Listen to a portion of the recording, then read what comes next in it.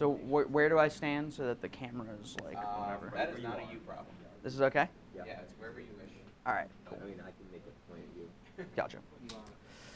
So everyone, this is my talk on Linux firewalls for competitions. Who am I? I don't have it on here, but this is my last semester at RIT. My name's Rayne, and I've done a fair number of competitions, both blue team and red team, and I did white team ISDS this past year. When I am doing things outside of security, I'm probably playing the drums, occasionally playing Counter-Strike. Z shell is the best shell. Anyway, so what I'm doing my talk on specifically with Linux firewalls is IP tables. And what is IP tables? IP tables is like a front-end wrapper for something called NetFilter, which basically exposes, it allows you to interact with the networking stack in Linux. And we care about it because we can basically write rules that will intercept things going on in the networking stack to block, drop packets or whatever. So this is a list of IP tables commands that I was able to find just in SBIN. And you're probably familiar, if you've used IP tables, with IP tables, the command. But there are things like IP tables restore and IP tables save. So like IP tables save, for instance, would take your current rule set and save it to a file. IP tables restore would take that file and put it back into your rule set.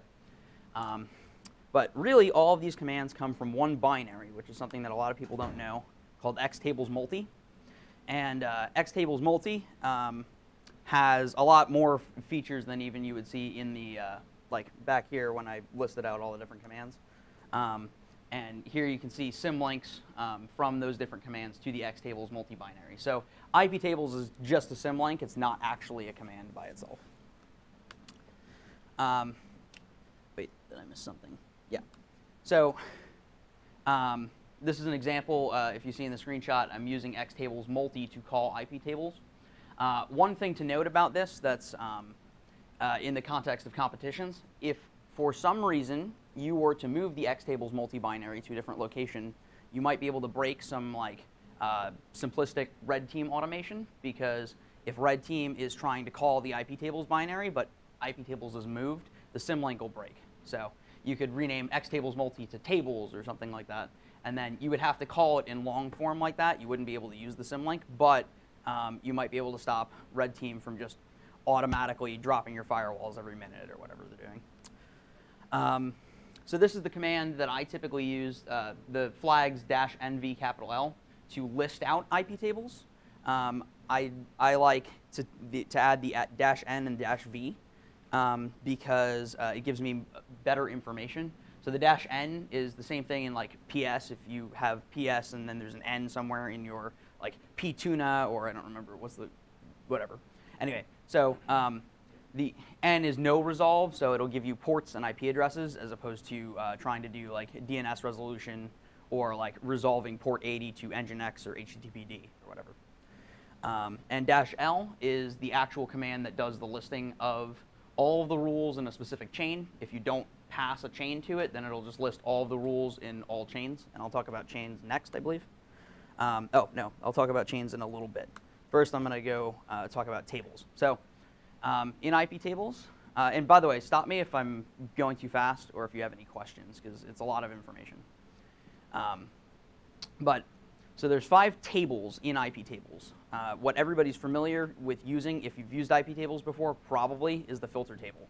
The filter table is the default table. If you don't specify a table, that is the table that you're working in.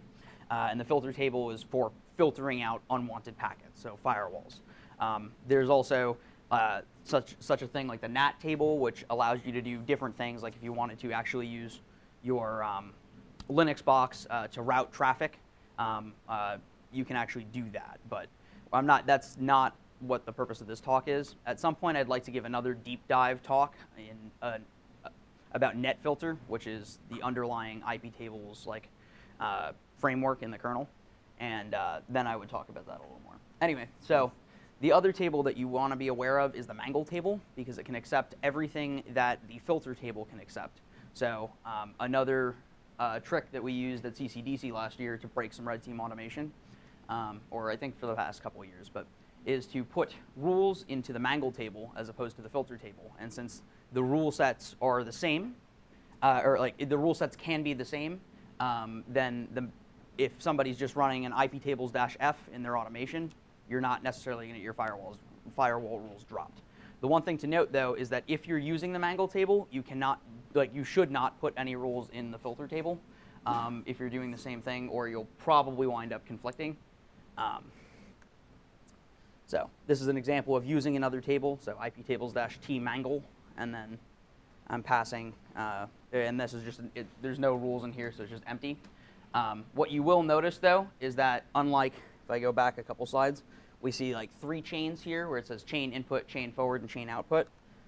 This has 5 chains. So the mangle table is actually supposed to be used for a different purpose, which is not super relevant to anything that you're doing in a competition, but that's why it has the extra chains. And I think I'll talk about chains now. Yeah.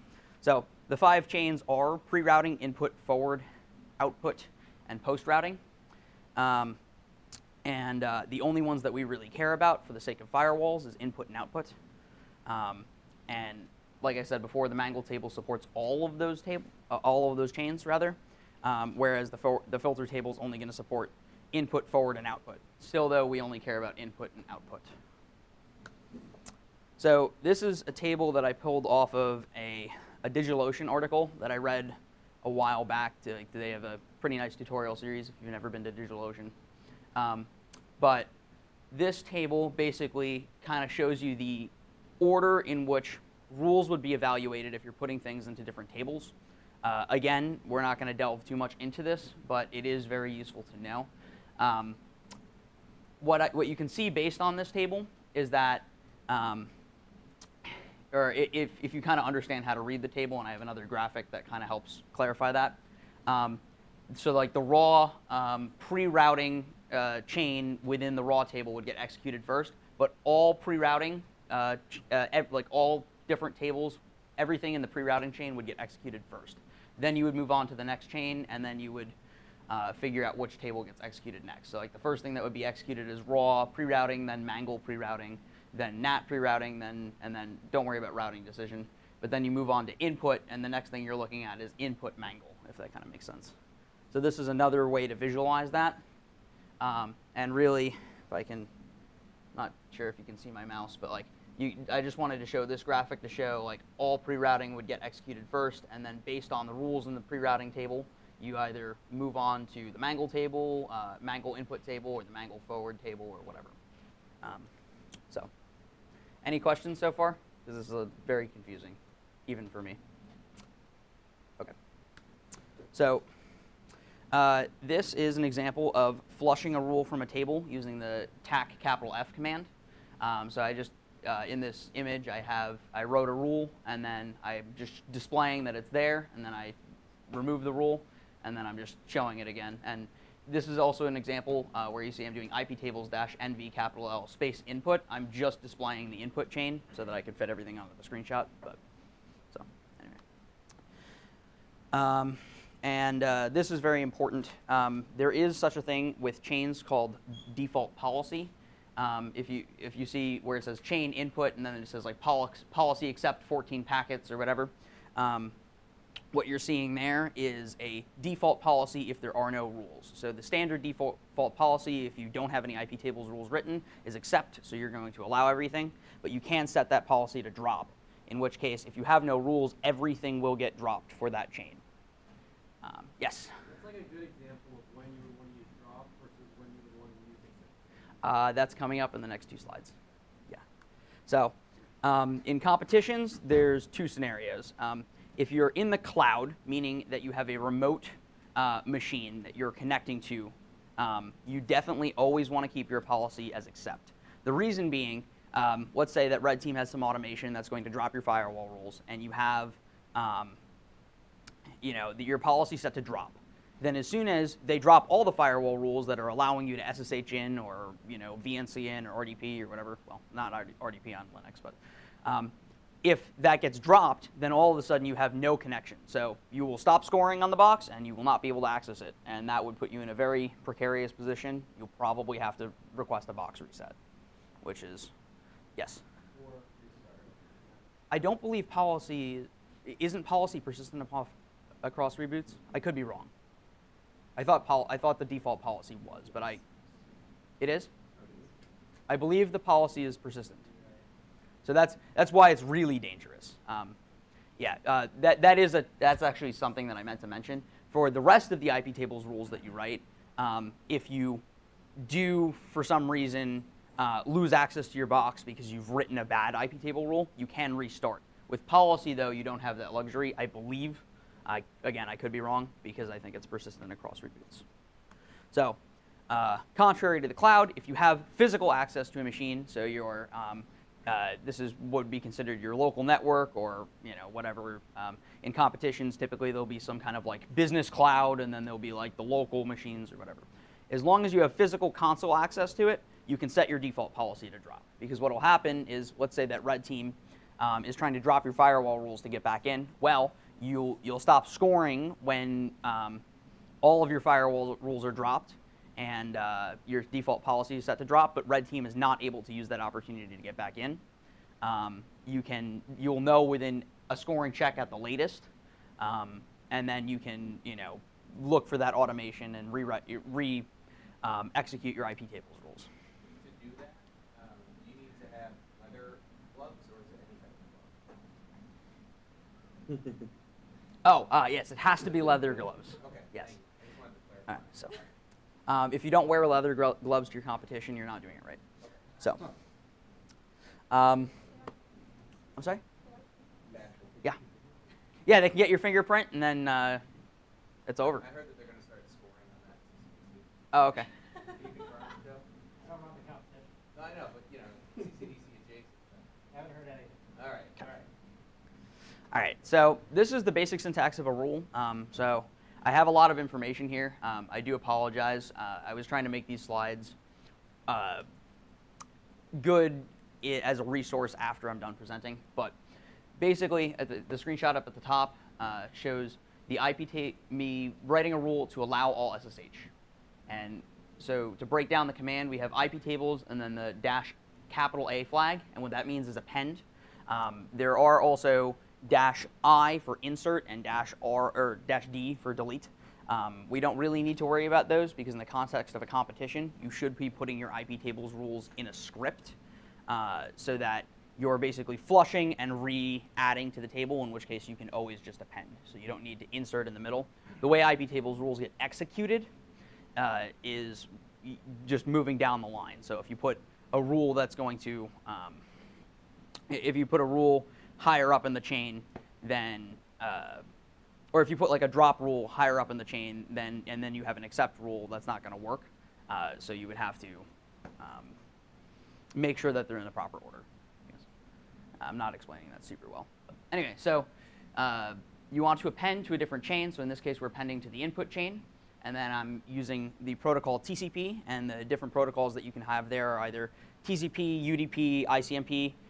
You can put all. I don't typically recommend writing an all rule because there's not a circumstance I can come up with that would be good in a competition. So depending on what protocol you're focusing, or layer 4 protocol, that would be what you would put there. And then we have --D port, and that's your destination port. So whatever port the traffic is destined for. So in this case, SSH is destined for port 22. And then -J means jump, which is a little confusing. But basically what that means is once you've gone through the logic of this rule, then jump to either accept or drop is pretty much the only target that we would care about in a competition. There are other things. You can jump to something that's called reject, which is a little bit different. And then like with ICMP, you can jump to different like ICMP like prohibited error codes or whatever. But for the context of a competition, you just want accept and drop. So this is a little bit more of an advanced rule. There's some more syntax below. But basically, what I've added here, we've got the --S port and the --D port, or --S port, which is source port, so wherever your traffic is originating from, as opposed to where it's like what it is destined to. And then we have -S and -D, which is source and destination. And the source and destination is where the traffic is actually coming from, not from a port level, but from like the actual IP address, or it could also be a host name, or I believe you can also pass it like an IP range. But anyway, so you specify that, and then and that restricts where you're making connections from. So if you want to connect to the cloud, you can allow SSH from your, if you can figure out where you're coming from, you can allow SSH from your subnet to go to the cloud, and then Red Team wouldn't be able to SSH in. That's not typically a luxury you're afforded in a competition, but anyway, so, and then if you do that, you can, you're making sure that Red Team can't just bombard you with different IP addresses. Anyway, so the rest of the rule, we have -m state, --state equals established and related. And what that means, that you're using the state module. There's a couple of different modules that you might want to use. Either state or contract do basically the same thing. State is older and available on more distros, whereas contract is newer, but it has a few more features. Anyway, and then you also have multi-port, which allows you to specify multiple ports in a single IP tables rule. So those are the modules you'd probably use. The state module, though, is very important because it allows you to make sure that if you have traffic coming inbound, only traffic that's already, or like if you already have an established connection, then the traffic will be allowed back out of the same port. Otherwise, you don't want to allow that. So in this case, what's kind of confusing about this rule is you're typically going to have, if you're connecting to a database that's external, you would originate the traffic from your box and send it to port 3306, which is MySQL, and then when the traffic comes back, that's already an established connection. So because of that, you're going to allow the response back. If not, if somebody was just trying to originate a connection from that remote database server that wasn't already established, they wouldn't be able to do it because it's a new connection. Does that kind of make sense to everybody? And this is, so this is actually the slide I wrote on connection tracking. So that's just more about that. In your IP tables rules that you're going to write for competition, typically what you'll have is a blanket allow outbound for established and related. Because in that case, what you're doing, basically, the only time that traffic could go outbound is if you've already allowed it inbound. And this just makes it easier for writing your rules. I know Micah has a little bit of disagreement on this particular point, but so what was that? Okay, whatever. Yeah. So I'm not even I'm talking about specifically the connection tracking for outbound though. You like to put it on every rule. That's what you did last year.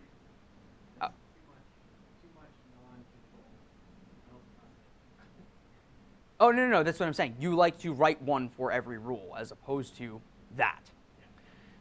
But my argument and a couple of other people's argument is that the only time that connections can go outbound, even if they're established and related, is if they're somehow established, which means that there has to be an inbound rule, right? Yeah. No, I know. Micah does some weird bash things where it makes it very easy to write that rule set, but it's hard for a lot of people to read. I know Jack was of that opinion. Oh, yeah. Anyway, so the two states, by the way, are established and related. Established, most people are familiar with. If you like, it's like a TCP session that's been established. But related, what that means, it's like if you have, if you're familiar with how FTP works, and you have the control port, and then you also have the data port. If you're already sending commands over port 21, and then you want to send information over port 20, which is the data. Then that would be a related state connection. So now I have a couple of screenshots of an IP tables rule set that I wrote. So to start off, it is a bash script. What I like to do to make it easier for writing is set IP tables to the variable IP. And then here, because we are also using, you also have to make sure that you're keeping in mind IPv6, which is a different set of tables you need to use the IP6 tables command, or it's xtables multi-space IP6 tables. So what I'm doing here is I'm flushing it first, and I'm also flushing the different tables in the IP6 tables, and then I'm just setting them to drop. So I'm doing IP tables on the input chain and the output chain, just no matter what, drop. And so then what I do, using, again, I set the IP tables to IP, so it's just a little bit easier to type, and I'm flushing the rules. You always want to do that because during the competition, you're probably going to be amending the script and then rerunning your rules. The easiest way to do it is to just flush every time and then reapply. So I do IP-F to flush my rules, and then I do IP tables-X, which I didn't actually put on a slide. But what that does is it deletes all non-default chains. So you have the standard 5 chains in IP tables. You can theoretically add more. So if red team's trying to do something cheeky, that'll just wipe that away. And you do that for as many tables as you want. I typically, like in the actual competition, I flush all 5 tables. So, and then you can allow, what you definitely want is to allow all loopback in and out. So the -I flag and the -O flag, that's inbound interface and outbound interface. And you want to allow a loopback because a lot of things will communicate for localhost. Otherwise, while you're on your own machine, if anything needs to communicate locally, it won't be able to. And then this is the blanket rule that I was talking about before to allow outbound connections, where you're allowing only outbound connections that are established or related. And then here's an example, moving further in the script, of allowing all SSH connections. So we're not restricting based on anything. So I'm just, and I kind of broke down this rule before when I was showing syntax, but we've got the, it's TCP and it's destination port 22. So, and then the outbound version of that is taken care of back with the rule at the bottom, because anything, like whenever somebody tries to make an SSH connection to you, then it will be established. So. Then the next rule is a little bit more complicated, and what this is the allowing remote MySQL from a specific IP address. And again, I also went over that in the more advanced rule. Basically, here I'm restricting so that traffic traffic has to originate from you, so you're sending traffic out on port 3306 to the IP address 10001. And then 10001 will have to respond to you, but it will only be able to respond to you if it's coming from the port 3306 and it's established, and the connection state is established and related. And then the most important part of any IP tables rule set that you write, or the script that you write, is you have to make sure you have a default drop, because otherwise you've written all of these allow rules to make sure that you're allowing specific connections, but then you're not actually dropping the traffic. And if that's the case, then you're not doing any, you're not actually enforcing any firewall rules, right? Because you're still allowing everything. And then this last piece is sleep for 5 seconds, and then run IP tables-F. So effectively what you're doing there is you're allowing your rule set to exist for 5 seconds for testing purposes, and then you're going to flush. The reason that you want to do that is, let's say that you're writing these IP tables rules on a cloud box, and you've written the IP tables rules, and then you're doing this over SSH. Well, if you messed up the SSH rule somehow, then you're going to get dropped from your connection to the box. But with this, basically what this allows you to do is you run this command, and then you sit there and you figure, can I run commands, or can I interact with my shell over SSH while the sleep is going on? And then if you can, great. Well, then you can just comment that out and rerun your IP tables rule set, and you're good to go. If not, then you can go back and figure out where did I go wrong and try it again. And the ampersand, just for anybody who doesn't know, forks that so that you can interact with your terminal while you're sleeping. And I think this is the final slide. Was that? It's been advanced. Yeah. So this is a very good strategy for competitions. This is the IP tables rule set that I wrote on our the paper that we got to take to CCDC in preparation for CCDC. You might recognize the name of these boxes from Joe Graham and Anthony Critelli's talk when they were, speaking of Anthony Critelli, when they gave a talk on the CCDC infrastructure. This was the rule set that I wrote out, and basically what this is doing is allowing you to only allow SSH from a specific box. So in the case of the competition, we chose the one box that had SSH as a scored service. And so basically, the idea behind a Bastion host or a jump box is that you SSH from your local network to that jump box, and then only from the jump box are you allowed to go to other places. So that way, there's one point that you have to defend against red team to stop them from being able to just randomly SSH into your boxes. So I highly recommend this as a strategy. It works really well. And once again, you can see when I wrote that, I had my sleep in iptables-f. You have to make sure that you do allow SSH into the jump box itself, because the idea is that you're allowing SSH in from anywhere to that jump box. And then this rule is rather irrelevant, although actually it might be worth mentioning.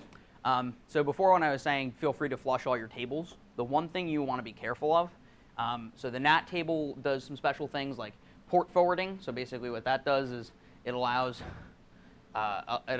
your box to listen on port, like in this case it was 443, but then the application itself was listening on a different port, so it forwards that traffic.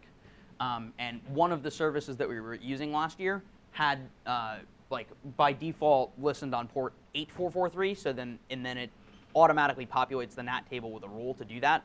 So if you just flush the tables before looking at them, you might flush a rule like that, which I did at CCDC.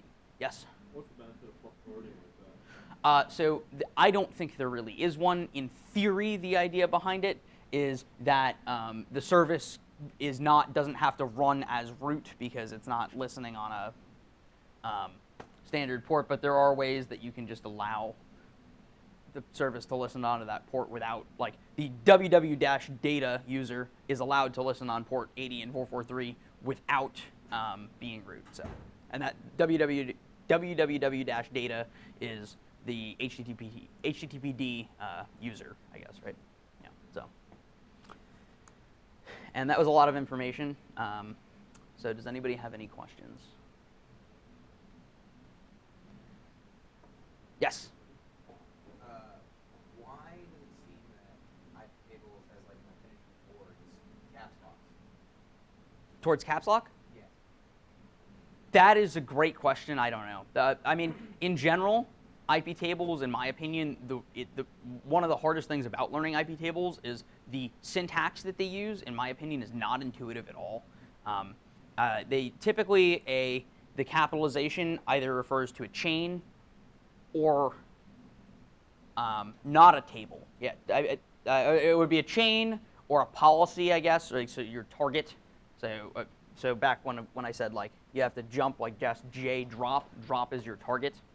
And I didn't go into those, but there's like 5 or 6 different kinds of IP tables targets. Yeah, so those are the things that are typically capitalized. A lot of the flags are capitalized. There's also a lot of duplicated flags where uppercase and lowercase do different things. So like dash uppercase P is default policy, dash lowercase p is IP or like layer 4 protocol. So, Micah, you had a question? I see like UFW and stuff that basically syntax more usable. Do you recommend learning those or just biting the bullet on the bad syntax? So I think biting the bullet is better.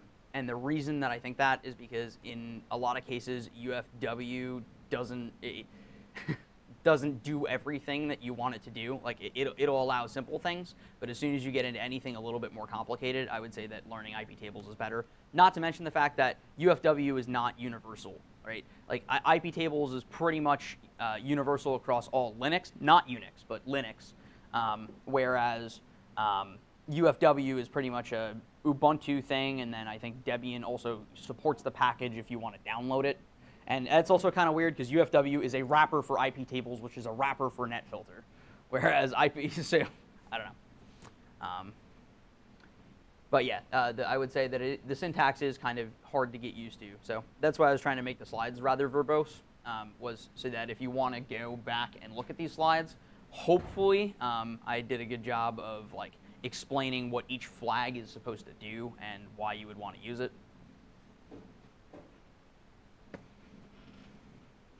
Anything else? How important is this? Firewalls are integral to the competition. They are what will win or lose a competition for you. Because at the end of the day, either like red team, they can have all kinds of crazy malware that like they could possibly dream up on your box. But if they can't talk out from your box back to whatever command and control they have, they're in a pretty bad spot. Yes. To expand on that competition out there, I set up stateful firewalls like that, and I don't think it's for hours because everything's just pinging off the firewall. Yeah. Now, do keep in mind there are ways to circumvent, even if you have a perfect firewall rule set. There are certain things such as raw sockets and other magical things that you can use to do that. So just keep that in mind. But this will prevent anything that's going to be not super sophisticated. Or anything that's even fairly sophisticated can be prevented with good firewall rules. I would say, yeah, never mind. All right. Any final questions?